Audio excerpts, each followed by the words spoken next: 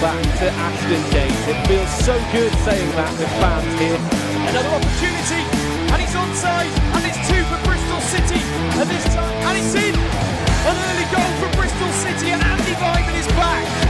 And it goes clear ahead of Bristol City, and they are level, and it's a first goal for Andy King for his boyhood club. Good afternoon and welcome to Robins TV for another instalment in this ever-changing championship season. Bristol City today welcome Derby County to the southwest, the side rooted at the bottom of the championship table, 19 points adrift as well as it stands, but led by a Wayne Rooney that is very defiant, still believes all to play for this season. Bristol City come into this one off the back of a poor showing at Bramall Lane last weekend in the snow. Can they turn their fortunes around today? Here to watch it alongside me today, returning to Robins TV, is Academy Director Brian Tinian. Brian, welcome first of all. You have to sympathise with those travelling fans for City last weekend up there in the snow, and they didn't put in the performance that warranted that. No, definitely not. I know the staff and the players were really disappointed in Monday, Tuesday when they came back in and they felt they let the fans down, which they had. So it's time today now to put that behind you. You know, they've had a good week's training, they've worked hard, and now they're really ready for this game because we've got a few really tough games and games with teams who are around us that we need to start getting some positive performances and results. And a lot going against City at the moment as well. Injuries, of course. We've heard about Andy King returning to the grass. Yeah. Joe Williams now missing out until January. I think the average age of the midfield last weekend was 21. That's a lot for some of these young players to take on. Yeah, it is. The, young players only are successful when they've got good senior players around them. You know, they're really important. And to have Matty James and Kingy out at the same time makes it really difficult. But hey, listen, the professional footballers, they're here in our squad because they're good players, so they have to handle situations. And I'm looking forward to today. I think Antoine playing up front might give us a bit of a spark. Their centre halves are aging, good players, but can we get Antoine down the sides and running at them and being a real handful? It's time for him really to make his mark. We mentioned that change there, and looking ahead to this one, Nigel Pearson in the week mentioned sort of 2 key points really: creativity, communication in midfield. I don't think anybody in midfield has picked up more than 1 assist so far this season, so something's got to come from those players in the heart of midfield. You need to, in good teams they have goals all over the pitch and they have creators of goals, and I think that's been a real issue for us. I think if Chris Martin and Andy Vyman don't score, who's going to get the goals? So I think the midfielders have got to start chipping in. Centre halves at set pieces have got to be more dominant and start scoring goals, and wide players have got to start creating and scoring as well. So yeah, good teams always have goals from all parts of the pitch, and we've struggled a little bit with that. Well, let's have a look at the sides that will go toe-to-toe today. Wayne Rooney's side lost the last fixture, but the mood among the fans is that they're playing with more purpose as the season wears on. 2 changes for them. The first comes in goal with Kel Roos dropping out and Allsop coming in. They stick with that back four, that ageing back four of Byrne, Jagielka, Davies and Forsyth. A midfield 3 that includes Max Bird, one of the shining stars since Wayne Rooney took charge. The other change comes in a front 3 with lightning quick 19-year-old Festi Ebeseli coming in for Ravel Morrison. Morrison drops down to the bench alongside Colin Kazim Richards and Richard Stearman. So experience on the bench if they want to call upon it this afternoon. As for Bristol City, well, Nigel Pearson hampered by injuries, of course. 2 changes today. The expected one sees Atkinson come in for Nathan Baker, who continues his recovery from concussion at home. The other change sees Antoine Semenyo come in for Eamon Benarous, who drops down to the bench. It'll be Semenyo's first start of the new season. Matty James returns to the bench as well, which is a real boost for the manager this afternoon. Masengo and Backinson hold down those spots in the heart of midfield, and Scott continues at right back as well, with George Tanner still out as it stands. Well, the Sheffield United result was a bitter blow. Let's hear from the man in charge today that intends to turn fortunes around. Nigel, let's start with team selection. You talked in the week about Antoine Semenyo's pace, power, unpredictability. Is that what you want to see today? Yes, short answer. He's looked, I thought he did really well when he came on last week, and always a bit of a challenge to get when to select somebody who's come back from quite a lengthy layoff, if you like. So, yeah, I'm always excited to see how somebody like Antoine does. It's important he's able to, if you like, just free his own head up and play his natural game, and that's what we need, especially when you consider the experience that Derby have at the back. So look, it's just thought we needed to freshen up in some ways after last week. Obviously, Rob comes in for Nathan. Yeah, Rob, you've said he kind of, after the COVID situation, he struggled a bit, but he seems to be back to full fitness now. Yeah, I mean, look, I think he's had a really positive start to his career here, and he's made that step up of divisions, done pretty well so far, and yeah, good to get him back, because his game is a little bit different to Nathan's, but good to have somebody of his calibre to come straight in. We've missed a bit of experience in midfield. You've got Matty James back on the bench. Yeah, well, yeah, it was a bit of a... Matty's not had too much training, but he's looked really good in training. So just to have that little bit of extra presence on the bench, experience, is important. But I wouldn't expect to put him on too early if we needed to make a change in there. So, I mean, we've got to be careful with that one, but no, I think it's a decision which will benefit the group. Back here at Ashton Gate, unbeaten in 3 here, which perhaps we haven't been able to say earlier in the season. Yeah. What do we need to get a positive result today? Well, we've got to be very mindful of the fact that, forget the league table, Derby have some good players, and there is an element of them having, I suppose, in some ways, less pressure on them with their circumstances. They have a good balance within their squad, even though their squad's not very big. They had some problems in the summer. Certainly, getting a squad together. But I think Wayne and his staff have done exceptionally well to keep their, if you like, their ship steady. We've got to make sure our game comes up to scratch ourselves, simple as that, but should be a good game. Go well today, Nigel. Cheers, thanks. Nigel Pearson there, pitch side with Dave Barton. And Brian, obviously the main change today that wasn't forced necessarily was Antoine Semenyo coming back in. A lot made of his recovery from injury and the power and the pace and unpredictability that he possesses. I think it's going to be a big game for Antoine today. I think he's going to be the one who plays further up the pitch with Chris Martin, with Andy playing a bit deeper in like a 3-man midfield. I think the 2 wing backs at home are going to be really important. Can Alex Scott get up the pitch and deliver? Because he's a great deliverer of the ball. Can Callum O'Dowd do the same on the left-hand side? Got blistering pace. Can he get it burn? Can he get past him? Can he get balls in the box? Because Chris Martin and Antoine Semenyo thrive on crosses and balls in the box. So the 2 wing backs, massively important. Andy Vineman making runs from a little bit deeper. And we mentioned the Derby back 4, Curtis Davies, I think, is 35, Jagiel could be 40 next year. Not necessarily the most agile players anymore, and I think the fullbacks as well aren't exactly youngsters. A real opportunity to get at Derby and try and get those balls in behind today. I think that's why Antoine's in the team. I think that's the thought process from the manager and the staff. So yeah, we've got to play quality passes and balls in behind their defence when we can. And can we get behind the fullbacks to get our wing backs up?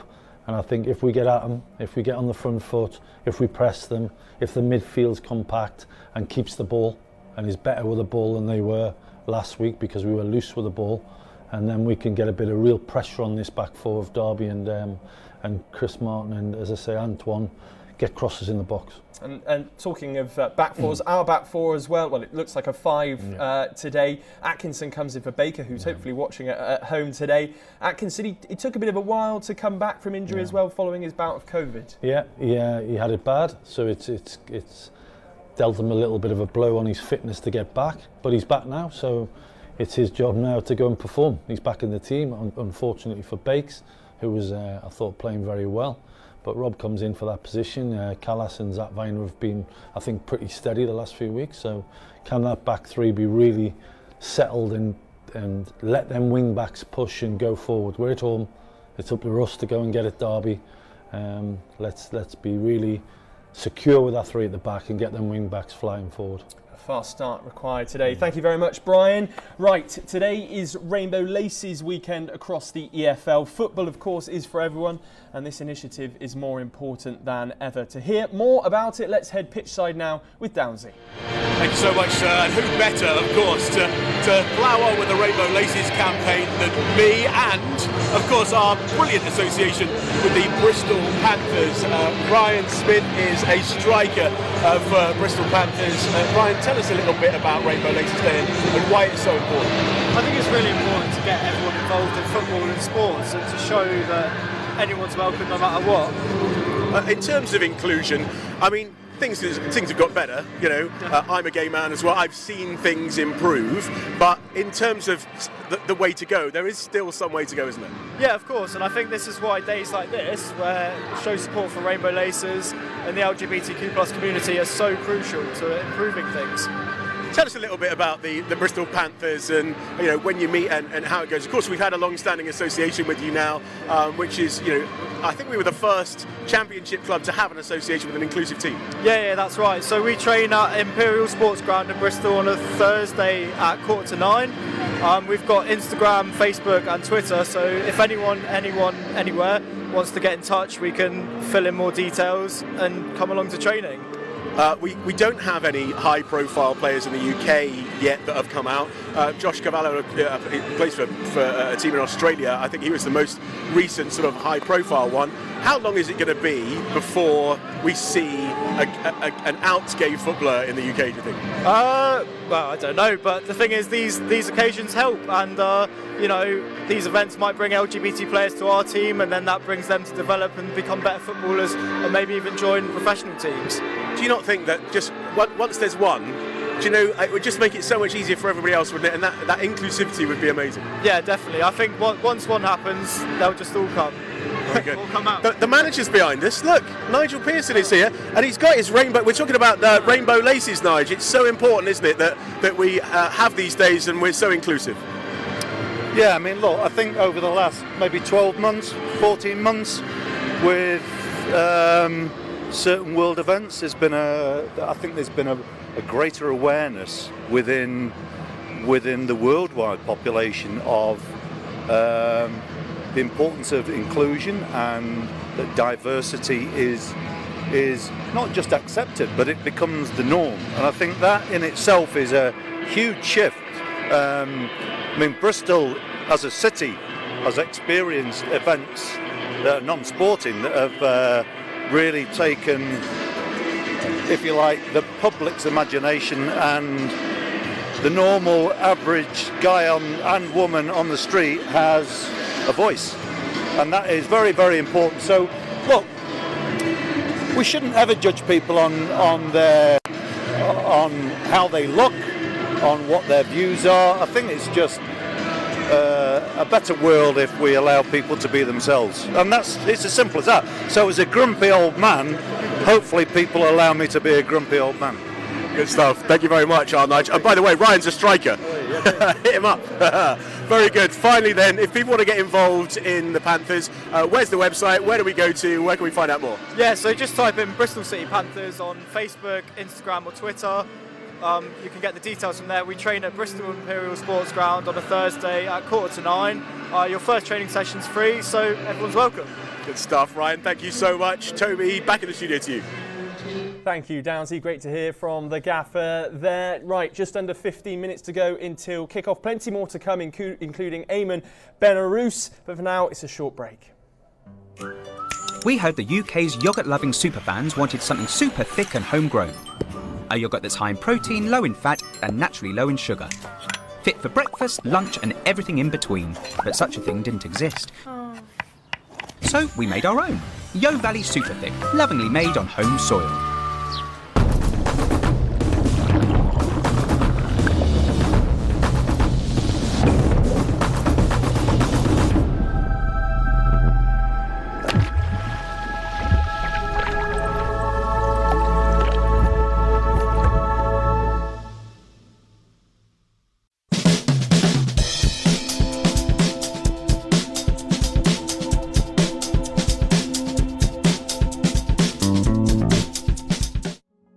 Paul Archer here from the Nexus Group. Hopefully by now you recognise our logo on the back of the lads' shorts. As a City fan and a Bristol businessman, I want to help as many companies as I can with their recruitment needs, especially as we come out of this awful pandemic and lockdown. And for any customer, new or old, that puts an order in with us before now and the beginning of next season, we'll put you in a draw to win a VIP matchday experience as guests of me and the Nexus team.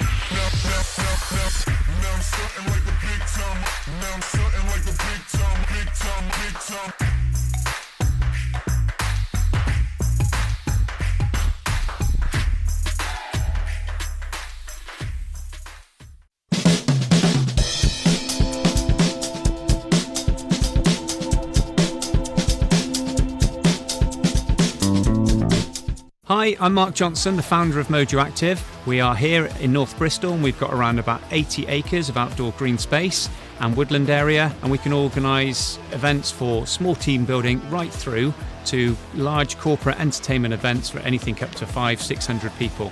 We can specifically address key objectives, anything from leadership, team building, team cohesion, trust. We can tailor our activities and events to all age groups and abilities. Here at Mojo Active, we understand how important it is to get outdoors with the team, whether that's to reward success or acknowledge team's performance, but we can do that here for you. If you're interested in getting your team outdoors and having some fun and really rewarding them, then get in touch through Mojo Active.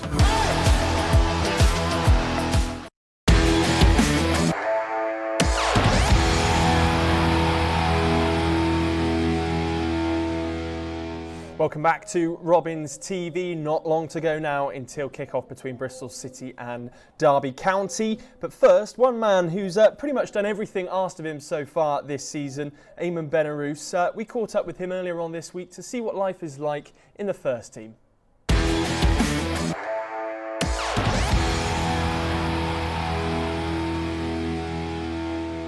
Eamon, welcome to Robins TV. I mean, it's only been, what, the blink of an eye since you made your debut for Bristol City, but how was your experience of that, first off? Yeah, it was good. I enjoyed it. It was a tough game, to be fair, but we come away with the 3 points and, yeah, happy. Finally get that home win and move on. And I guess for you as well, speaking of, finally getting experience of being part of those matchday squads as well. I understand, you travelled with the team a couple of games before that and then finally given that opportunity. Yeah. So I've been with the first team for a while now, and the gaffer's just pulled me aside and he said, "You'll be on the bench." So when I knew I was on the bench, I just got myself ready and had to take the opportunity when it came. So I believe you joined City at about 6 years old. When you made your debut, did your mind go back to those times? Not necessarily at 6 years old, but perhaps as a kid coming through the academy setup? Yeah, I think after you reflect on it and you think, wow, it's been a long time, but it's a lot of hard work and just trying to build myself up, get different skills and qualities to help me when the time comes, which was Barnsley at home. Being around this club since 2009, who did you look up to when you were growing up? Well, there were a lot of good players, but probably back in the day, I used to like J. Emmanuel Thomas. He was a good player, but more recently, probably the likes of Bobby Reid and players like that at Bristol City. Well, I actually think Bobby Reid's a good example of a player that kind of plays a similar sort of style to yourself, perhaps. Yeah. Attacking player, likes to score goals as well, and he's doing well at the minute. So yeah, similar. And now that you're in the squad on a daily basis, is there anyone in the current squad that you're sort of looking up to for inspiration or that you've connected with? Yeah, I think we've got some good players here, to be fair. I like Casey Palmer. He's a good player, technically very good. But yeah, there's a lot of good players here. Now, Brian Tinian has been singing your praises on this programme and in interviews for a while now. What influence did he have on you? A big one, probably one of the biggest. He's helped me and got me the opportunities, to be fair. So like speaking to the manager and trying to explained my style and how it can help. But yeah, he's been good. He's helped me, told me things I need to work on as well. But yeah, he's given me a lot of opportunities and also told me what to do better as well, which is good. And what about your family? I mean, does football run in the Benarous veins, if you like? So my dad used to play when he was younger, not to a very high level, but yeah, he loves football. My brother loves football as well, so I'll say it runs in the family, but not to the highest level. Not to a professional level. Yeah. No. Benarous, where does that name come from? So my dad's Algerian. He came to England when he was about 20, I think, and he married my mum, who's fully English. But yeah, North Africa, Algeria. Okay. Now, some might have missed your debut against Barnsley a few weeks ago. So what type of player can we expect to see out there? I think I'm technically quite good. I like scoring goals, I would say, get the fans off their seat, try and excite them. I do like a skill, but when I need to, just keep it simple and get end product, really. That's what I've been trying to work on. Now, of course, you are only 18. So what are the aims and ambitions for Eamon Benarous over the next 15 to 20 years of your career? I set my targets quite high, to be fair. So I would like to be playing at the highest level in the Premier League. Hopefully that's with Bristol City. And yeah, hopefully playing for my country, whether that's Algeria or England. That's one of my main ambitions. You've actually got a few England caps already, haven't you, for the youth teams? Yeah, so I played in the 17s. Hopefully I can link up again with them soon. But yeah, we'll see how it goes. Well, hopefully we'll be able to watch that early start of your career here on Robins TV and your rise up through the ranks. Thank you. Eamon Benarous, they're very mature for an 18-year-old, and he had some nice words for you in there, Brian. But you know, the future's bright for Eamon. We pride our academy on having boys who want to work hard and want to train hard and want to listen and want to do the very best they can. And Eamon's a fantastic young person. Delighted where he's got to, and I think where he can go is even higher. So yeah, really pleased for him, pleased for Alex. Great lads, great workers, great ethic. So yeah, they've got big futures, big futures. Thank you, Brian. Well, exciting times ahead for Bristol City. But today, 77 times these sides have faced each other over the years, and there's been some cracking encounters. Let's head back to 2017 for a classic.